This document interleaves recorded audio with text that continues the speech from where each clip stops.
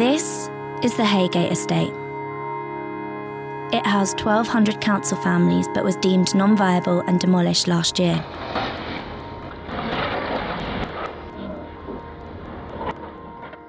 The Heygate Estate is part of a £3 billion grand regeneration of Elephant and Castle. Aylesbury Estate, just down the road, is one of the largest council estates in Europe and is next in line for demolition. Jerry Flynn and his family used to live on the Heygate until they were moved off to make way for the demolition. Southwark Council had promised Heygate residents that they would be moved onto new homes called early housing sites. So when was the realisation that what you had been promised initially had been broken? I think we all came to the realisation at different times. I mean, the big realisation was in 2007. I think when Southwark Council says, right, you've got to move out, and they hadn't built any of the early housing sites, I think everybody realised then they'd been stuffed, frankly. Social housing does not make the developer money. And so on the Heygate Estate, where we had 1,200 council homes, we're only going to get 79 social rented homes. And that's when they're doubling the amount of homes they're building on the estate. It is something that I look upon, and I think a lot of other people do look upon, as the beginning of a regeneration in which we have no part.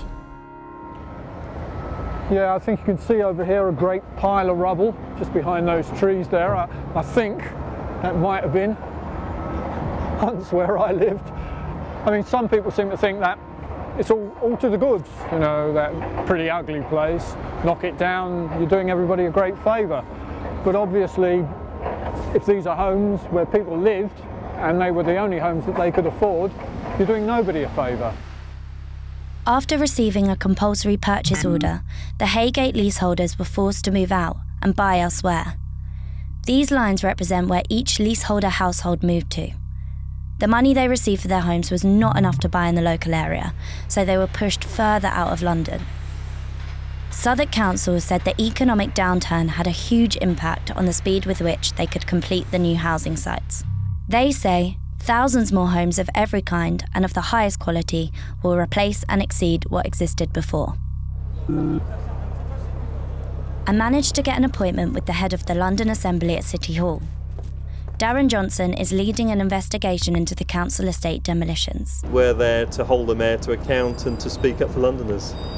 Boris has said that in order to solve the housing crisis, we need to build more homes. That has now become almost part of the rhetoric to justify regeneration of London housing estates. Well, the mayor has taken a totally simplistic approach. He said it is just a matter of supply and demand, and that all you need to do is build, build, build. It doesn't matter what type of housing you're building, whether it's luxury apartments that only oligarchs and billionaires can afford, or council housing, whatever. You just need to get the numbers up, and that will solve the problem. Sadly, it's not the case at all. We can't just build our way out of this problem. We need to ensure that we have the right sort of housing, and that we also put in place other measures as well, like introducing rent controls in the private rented sector, which could help protect tenants there. We are seeing some perverse decisions actually in terms of estates, that perfectly viable, serviceable estates that get demolished as part of some regeneration project. I really do see it as a sort of social cleansing, really. So if we take, for example, what's happened on the Heygate Estate, promises were broken. It is just an absolute outrage. I just think it's one of the worst examples of what's happening to social housing here in London. I found a couple of adverts for Heygate Estate, renamed Elephant Park, being advertised in Asia. Developers will often advertise developments abroad off-plan in order to finance the rest of the construction. A lot of these properties are being bought not to live in, but as investments by people, rich people all over the world. We need investment into the United Kingdom, but investing in homes and then keeping them lying empty when a homeless family could be using it, that's a disgrace. The Heygate is one of many regeneration estates. Right now, there are over 70 housing struggles happening all over London. One of those is West Hendon.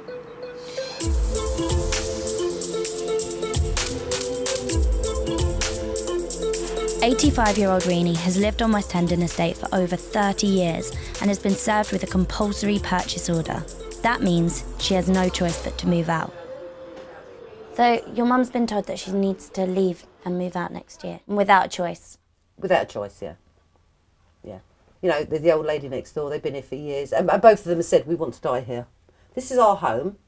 We want to die here, and of course they do. You know, they've got the community that looks after them. They had a lovely outlook before they started building out there, and all you can see is wooden fences up there, so you can't actually see anything. You've got all day long lorries coming backwards and forwards, and this is what she's got to, you know, not only her but everyone around here have had to put up with.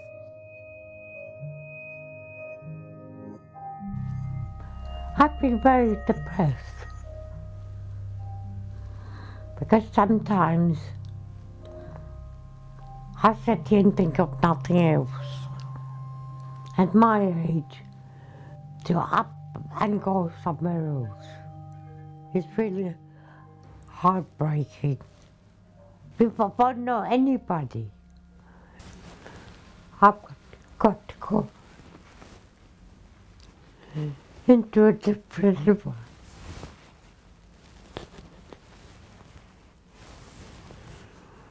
And don't know anybody, don't know what the place would be like. I'm fighting for my mum and I'm fighting for everyone else on this estate. Oh, actually, I'm fighting for everyone that lives on a council estate and is going through this at the moment. Yeah, we're all fighting for each other, and that's the way it should be. How do you think it's best to fight? Hit them where it hurts, in the pocket. That's the best way. Stop the work going on, costing them money. No lorries can come in and out, it's costing them money. What are you doing today? I will be de-locked to the gates of the building sites by the neck. I don't know how long for or what it's going to be like, but it should be fun. Them people are the hero. Them work hard every day. Them are the working class people. Them screech say if you work every day for your hard-earned cash, raise your glass to the working class. With the others distracting security, Glynis gets ready to lock herself to the gate. All right, it's good. It's good. We're good to go. Right. The police turn up, but the key has disappeared. All across London, people have been invigorated with an activist spirit, from the Radical Housing Network right through to people that have never associated with that term before. I take the bus past the Heygate Estate every day for a year, and I just got incredibly depressed about it. Selling off public land is irreversible. It's going to rocket in price as soon as it's sold. It's an agenda to have a London that's a little bit less rowdy, but monocultural in a way. Back in East London, a group of mums, the Focus E15 campaigners, fight an eviction notice served by the council. Today is the final hearing. There's already a lot of people gathering. It's only 9:30 in the morning, and I imagine it's going to get a lot busier. Go mummies. Council housing is a right. Here to stay, here to fight. After a long and heated debate, the council agreed to allow the mums to leave peacefully on their own terms. The mummies had pulled off a huge feat. They'd successfully put a social agenda that people could identify with into the limelight. This is the beginning of the end of the housing crisis. All of a sudden, every media outlet wanted to talk about the thing that had been going unnoticed for years. It felt like something big, and ordinary people are leading the fight back. Here to stay! Here to fight! I'm not going anywhere, so hey. Right. Yeah. If I do actually get nicked, please someone go and tell my mum about the baby. When we put profit over people, it has huge and catastrophic effects on people's lives. I really think the idea of social was lost long ago in the 80s. And if regeneration is going to happen, then we need to make sure that councils, developers and central government are taking responsibility, and that regeneration is about the residents that already live there. Otherwise, who is regeneration really for? Raise your glass to the working class. So put your cup in the air 'cause it's Friday at last. Raise your glass to the working class. It's really quiet and like quite ghosty, isn't it? Raise your glass to the working class. It's really creepy. I feel like I'm in like Blair Witch Project or something. Someone's going to jump out on me. Ta-da! Raise your glass to the working class. So put your cup in the air 'cause it's Friday at last. Raise your glass to the